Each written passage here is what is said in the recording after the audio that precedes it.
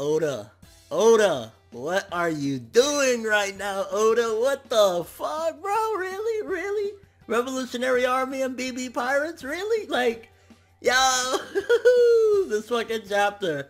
This chapter. I'm sick as fuck right now. And Oda's giving me the medicine I need, alright? Oda's giving me that fucking juice shit. I don't know, he got the OP fruit up in his writing because... damn, bro, damn. So Luffy and the Bartolomeo Pirates part ways. I really wish he wasn't parting ways just because he is like one of the best comedic reliefs of like anything lately. So like it is kind of saddening to see that they have to go their ways, and it doesn't even feel like they really said goodbyes or whatever. Like it just felt like a kind of like, well, see you later, Bartolomeo guy, like fucking hell. But then after that, seeing the Thousand Sunny there and in One Piece, one thing you definitely gotta want One Piece, right? Definitely you gotta wonder is, it's not really that damaged, and you would think going toe-to-toe with Big Mom, shit is gonna get fucked up. So you gotta wonder, like, did they squash the beef? Is the little theory going around about Jola, I think her name was, from Thriller Bark being, you know, Big Mom's daughter? Like, could that actually have some sort of relevance? Maybe they stopped fighting and actually gained the peace treaty or something? Because how else would they escape the clutches of Big Mom and her ship and everything with only a select amount of the Straw Hats on there, and then escape from there as well? Like, gotta make you wonder, unless they were chased off to that island, or maybe Big Mom just said fuck it. Like, a couple different questions you gotta ask yourself about how the hell the Thousand Sunny is still alright after going up against Big Mom's ship. Like, damn, I'm wondering right now. And then Monkey D. Dragon, Oda just like, oh yeah, he's sitting at his desk, you know, doing his thing. Like, what the fuck, Oda? Like, you just like casual, like, hey, I'm just putting Dragon in there. Hey, like, yo, what the fuck you doing, bro? Like, oh my gosh, definitely curious about what is his deal about trying to be like Gene from Hunter x Hunter. And I'm not saying that in any disrespectful way. I'm just saying he's like, oh, so how's Robin doing? How's Robin? Like, yeah. Oh, and Luffy. He's like, oh, yeah, I'm full. Oh yeah, Sabo told me. Like, what the fuck? That's your boy. Like, maybe in privacy, he likes to keep that to himself so people don't really know exactly how much Luffy means to him, because then maybe it'll attract more attention and more danger, so he just tries to play it off. But maybe Sabo kind of knows about his real relationship, or maybe there's something deeper than that, because he just kind of was like flippant about, oh yeah, Luffy, and Sabo told me already. Like, what the fuck? Like, that's your son. And we know he cares about him to a certain extent because he saved him in the past, seemingly anyway. I think it was at Logtown or whatever. So you gotta wonder, what's going on? Why didn't he go help his boy out when, you know, down at Marine Ford too? Like, a lot of different questions about Dragon. Maybe he doesn't believe in the pirate life. Maybe that's why he became a revolutionary, because he ultimately wanted to change everything. So he's kind of looking at his boy like, you're doing things, but you're not doing it for my cause. So, But Robin he really respects and really cares about. So definitely questioning Dragon's character as far as like as a father. Like, what does Luffy really mean to him at this point? If he's just flippant about it, but, oh, Robin, yeah, tell me about her. Either that, or it's that he knows Luffy's gonna be okay for some reason and he doesn't really worry about him. Maybe it's because of his spirit. Maybe it's something a little bit deeper than that. Maybe he could tell about some sort of connection Luffy has to Roger. Who the fuck knows? And as far as him saying summon all the leaders of the revolutionary, now it could be because, you know, Cypher Pole's getting stronger, all the things that he was saying prior to that, but it also could be that he quickly realized that Burgess is there. Maybe he already knew and he was like, we gotta prepare ourselves. And the Blackbeard fucking pirate Shilu, like, yo, this is gonna be fucking magnificent. And of course, Oda gotta take a break next week. And to be honest with you, my expectations for next, 2 weeks from now chapter, kind of low, because Oda usually does this. He does a big, huge chapter, takes a break, comes back with a very simple, like, what the fuck, like, chapter, and then maybe 2 or 3 chapters after that. So I'm not expecting too much connecting to what just happened right now. I mean, look what happened with the whole Kaido situation. We see Kaido about to annihilate motherfuckers, and we still haven't heard word of what the fuck is about to happen, and there was a break between that. So I'm not expecting to see this happen instantly.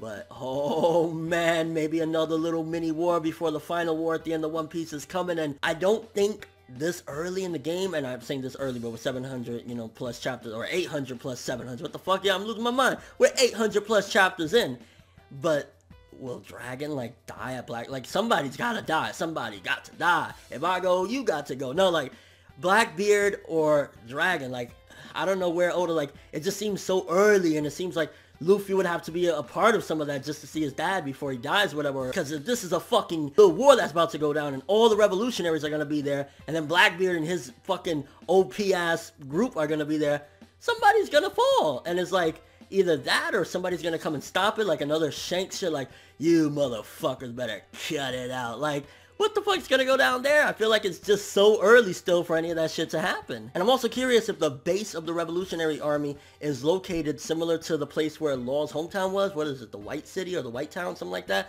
Because like Bird just couldn't really identify it. He just said like it's all white. Maybe he found a way because of his devil fruit abilities, dragon, to like make it so that people can stay there and not actually get sick from the, you know, town or whatever and all that white city shit. So maybe there's a possibility that's why he put the headquarters there. Anybody else would get fucked up and die, but because of his powers, he made it so that they can be, you know, inhabiting that place. And then Star Clown Buggy, like Buggy, you salty, right? Luffy took more of your men, he fucked your plans up yet again, bro. Like, I mean, at the end of the day, I was just about to say Buggy's just a clown, but he is a fucking clown because, like, bro, your plans are fucked. Let's be real here. He's a funny troll and he trolled his way to the top, but ultimately he ain't no boss. So I can see him being stripped of his Shichibukai powers or title very early on into this whole thing, because now that he lost 4 of his people, which I'm imagining those are all the people that joined up with Luffy or whatever, he's fucked. And it's just funny as hell to see Buggy get trolled yet again. So he's gonna have a little vendetta against Luffy even more now because of this situation. It's like, one thing I didn't like, to be honest, about this chapter, and it's very minuscule and it's a very small nitpick, is Usopp complaining that his arms are hurting from holding on, going up the, you know, cruise to Zou or whatever. Like, bro, you just trained and you came back with all this fucking muscle. Stop complaining about your fucking arms, bro. Like, seriously, like, that's one of the qualities that you came back with. Like, you're muscular, you're buff now. Hold the fuck on. Stop. And if any of you know me, you know that Usopp is one of my favorite Straw Hats, but I gotta call it as I see it. And it's like, you got all that muscle. Stop complaining, bro. And then, of course, Kinemon and Kanjuro. I've been saying this for a while. They're suspicious as fuck. Like, you still can't say, all you're gonna say is, oh, we got one extra comrade. The only thing I can think of is something to do with the Wano Kingdom. They don't want everyone to know. Maybe it's in a really bad position and they're gonna do something shady to take it out of that. So there's something definitely very fishy with these two, yet again, withholding information. Like, oh, I asked one more, like, just tell them what the fuck you're doing. Stop being little shady motherfuckers. Because if it ain't bad or fucked up, then why you keep hiding it? And whatever the fuck that's falling from Zou, no, just a random shock. So it's so weird. Like, most of the chapter was absolutely mega awesome, and then it kind of ends with like something falling out of the sky from Zou, which kind of makes you wonder how fucking big is this mammoth elephant that they're taking ages, and Usopp's wee little arms are getting tired. Like, yeah, this is a big fucking elephant. 9 out of 10 for this bad boy. I mean, I want to give it a 10 out of 10, so maybe 9.5 out of 10, because it was pretty fucking out this world amazing. Like, BB versus the Monkey D. Dragon Revolutionary Army. Big question, who the fuck you think will take it from there? I mean, all the leaders of the Revolutionary Army are gonna be there.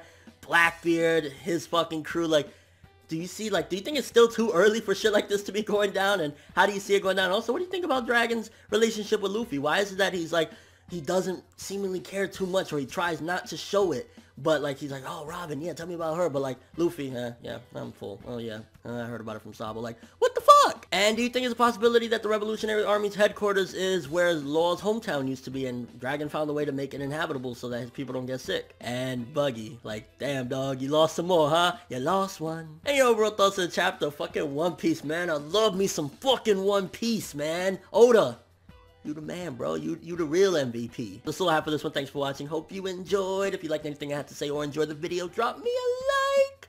I'd greatly appreciate it. And if you haven't subscribed, if you could do so as well, that'd be amazing, amazing, amazing, amazing. Yeah, I got so much energy. I don't know. ForneverWorld, and as always, people, have an awesome day.